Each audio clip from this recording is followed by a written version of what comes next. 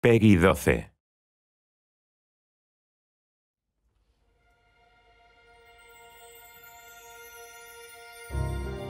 In the world of all rest, awash in the great cloud sea, legend has it that the towering world tree conceals the fabled paradise Elysium.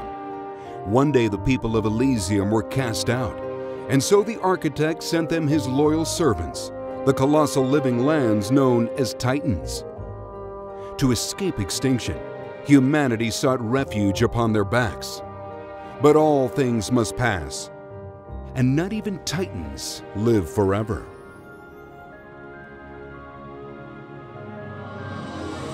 Today, we'll explore the next big adventure on the Nintendo Switch system.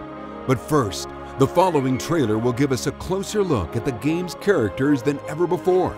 It will be presented with Japanese audio and localized subtitles, as we're excited to announce that this voiceover option will be available in the game, thanks to free DLC available to download on launch day. Enjoy!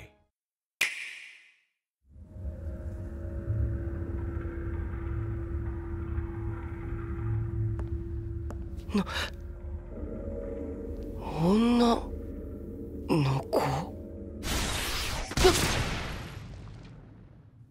あなたは死んだ。真に胸を差し貫かれて、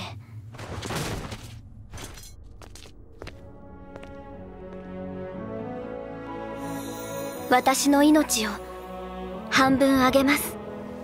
そうすればあなたは生き返る。レックス、お願いがあります。私を楽園に連れて行って。俺、命を分けてもらったホムラの願いを叶えてやりたい。楽園って、あんた本気でそんなヨタ話信じてんの？まあそう言わずに、お嬢様。トラ兄貴のお友達になるもん。迷惑はかけられ慣れてますもん。ガキのくせに一丁前にしよってからに。持ちつ持たれつ言うてな。一個貸しにしといたるわ。俺さ、この命をくれたホムラのために二度と死なないって決めたんだ。だから絶対に死なない。そして必ず楽園に行ってみせる。空を裂き大地を割るその力、二度と世界を焼かせるわけにはいかない。レックス、お前は天の聖杯のドライバーだ。戦は常にお前について回り、決して離れないだろう。ホムラを戦争の道具にするつもりだろう。誰がそんなことさせるもんか。彼ならばこの朽ちていく世界を救える。天の聖杯、無関係でいられると思うな。めんどくせえから終わりにするぞ。義経、楽園に行く？聞き捨てなりませんね。俺たちには俺たちの目的がある。そのためには邪魔なお前たちを消去する。お前らなんでホムラを欲しがるんだ。天の聖杯の力が欲しいからですよ。逃げてレックス、ここにいちゃダメ。私たちに構うな。無理言うな。見捨てるなんてできるわけないだろ。ボンならその鎖断ち切れるかもしれん。それを助けてやるんが大人の務めっちゅうもんやろ。解き放とう、そのくびきから。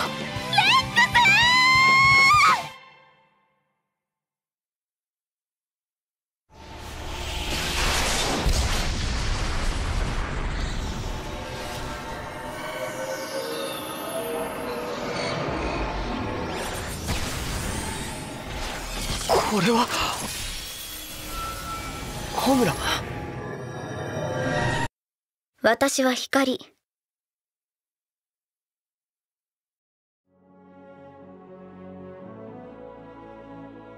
Blades, such as Pyra, are artificial life forms that bond with drivers like Rex to lend them their weapons and powers in battle.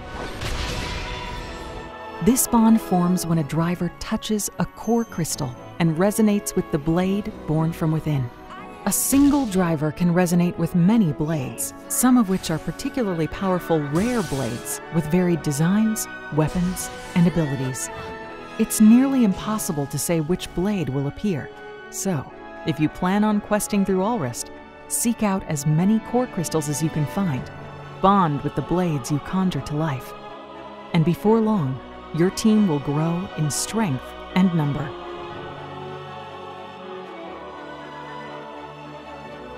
Blades are just one form of life you will encounter in this vast world of titans. Across verdant plains, winding caverns, frozen kingdoms, scorched earth, and scenic beaches, you'll find areas teeming with wildlife. Depending on the time and weather, you may find peaceful grazers minding their own business, or vicious predators who attack on sight. But even the most placid may lash out if you engage them or their young. Their behaviors run the gamut. Some travel in herds, some have bizarre rituals, and some will show up to a fight uninvited, or call for help when threatened. Be on your guard. One moment you may think you're safe, and the next, you could face a dangerous creature far beyond your current level. Alrest is home to many especially strong monsters carrying precious items. If you manage to best one, a tombstone will be left commemorating the creature. If you visit their graves, you can face them again, so they remember who put them there. But be warned, monsters aren't your only enemies. Many desire to claim the Aegis, so stay vigilant and fight strategically.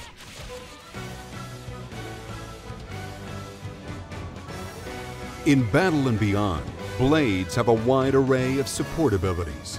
While you're out adventuring, they may increase the number of items you collect,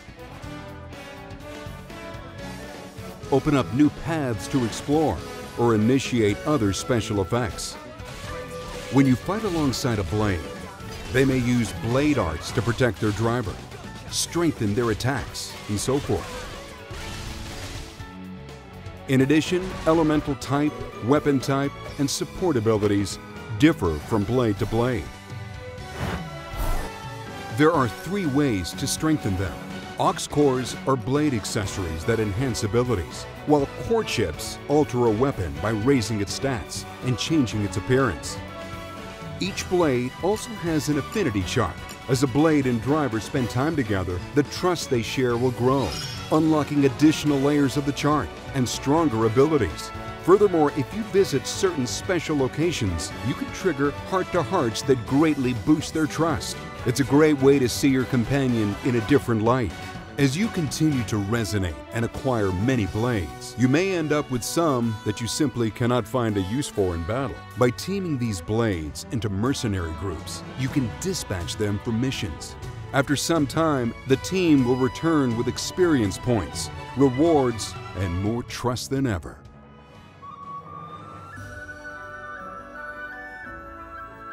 The Cloud Sea ebbs and flows, changing which areas and which of the Titan's many secrets are accessible at a given time. These shining spots are collection points, where you can pick up valuable items for use in questing, unlocking certain blade abilities, or powering auxiliary cores. Brave salvagers may also dive under the Cloud Sea at salvage points. There's treasure below, but sometimes you may pull up more than you bargained for.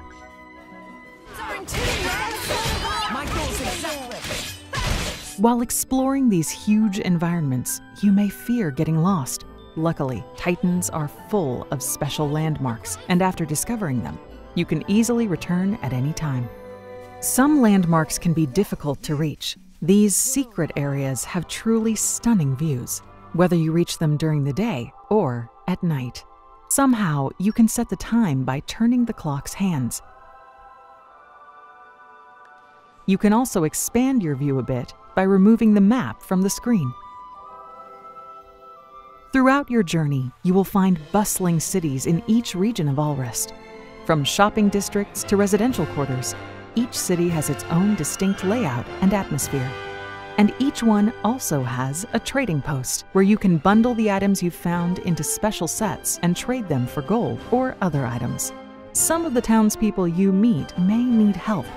If you oblige, you can count on a reward. But surely that isn't your main motivation, right?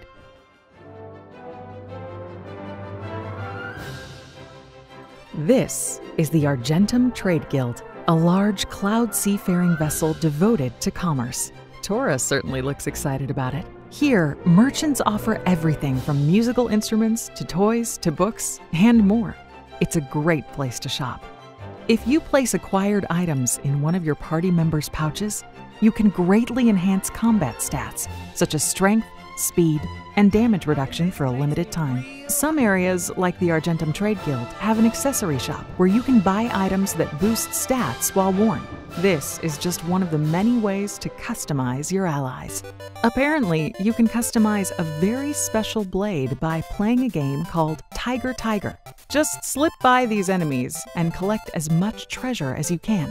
Then use this treasure to enhance Tora's high-tech masterpiece, the artificial blade named Poppy. You can upgrade her abilities and even change her elemental type. Electric Poppy looks shockingly great, but Ice Poppy looks really cool too. This type of customization is exclusive to Poppy. She's truly one of a kind. In battle, your party includes up to 3 drivers who each have 3 blades to switch between. However, as you saw earlier, Rex's blade, Pyra, does have another form named Mithra, who he can swap in at any time. So he can basically have up to 4 blades. Warm up with auto attacks to charge up your powerful driver arts. If you switch to a different blade, you can use one after another. And if you completely fill your gauge, you can charge up a special that is even more powerful than driver arts. By continuing to charge up your special, you can reach greater levels, each one stronger than the last. The highest level is 4, and it's so spectacular that even your enemies will stop to watch. Allies will wait for your command before using their own specials, so don't forget to give the order. If you want to win a fight, you better bring the right blades for the job. There are 3 types: attackers, tanks, and healers. The combination you bring to battle determines a driver's class, which affects the bonuses earned. So keep that in mind when building your party. Each weapon class has 4 driver arts, and you'll choose 3 of them.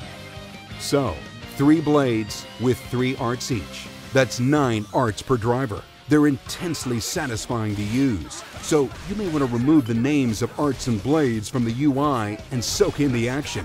As you win battles, you'll learn experience points, teach your drivers new skills, and raise the levels of their arts.